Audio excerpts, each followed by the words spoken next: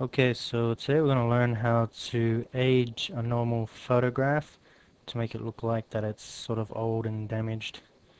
Okay, so let's get started. So this is the one that we have here. The first thing we want to do is desaturate the layer. So if you go into Image, Adjustments, and Desaturate, then we want to go into Filter, Noise, Add Noise, and you just want to add just a little bit of noise just to get it a bit pixelated, just like that.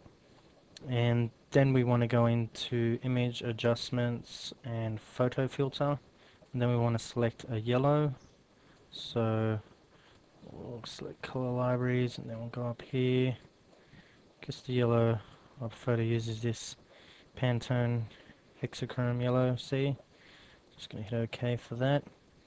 Then what we want to do is apply a lighting effects filter. So if you go into Filter, Render, Lighting Effects, and then you want it to be, you want to make sure that the circle leaves some cut off corners, and that you want it reasonably bright. So these are the settings here, 21, 690, 6908.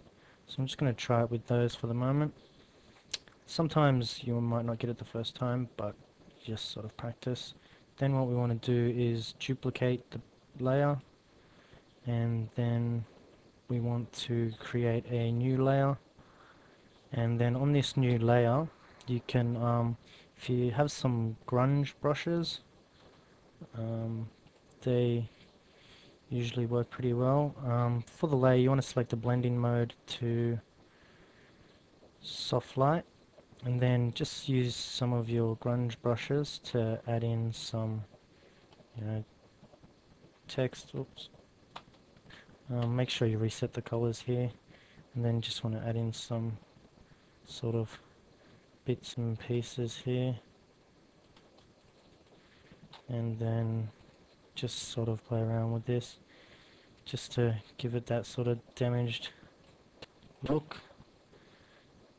So I'm just going to add a few more strokes here, and then we'll keep moving. So we'll just do something like that.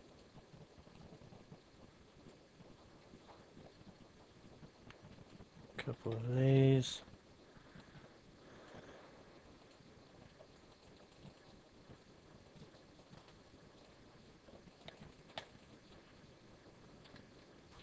And then maybe just the text again. And then when you're happy with that, you can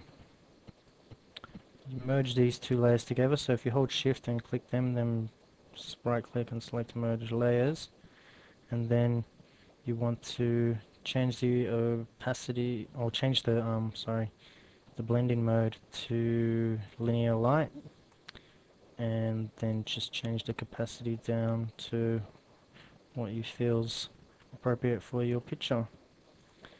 So yeah, so that's basically it. When you play around with the grunge brushes more, you get sort of a more old photo, damaged photo effects type thing. But yeah, so that's basically it. I hope this helped you, and thanks for watching.